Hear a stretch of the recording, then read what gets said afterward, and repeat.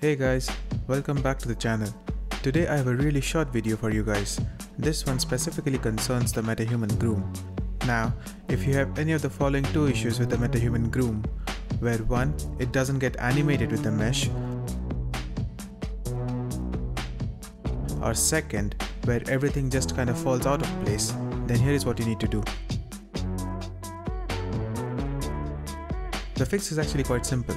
So you open your Metahuman blueprint, go to viewport,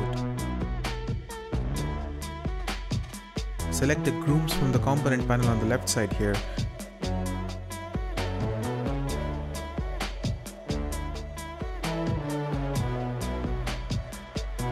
and then scroll down in the details panel to the groom section and select the corresponding binding asset. For some weird reason, the bindings on the various groom elements have been undone.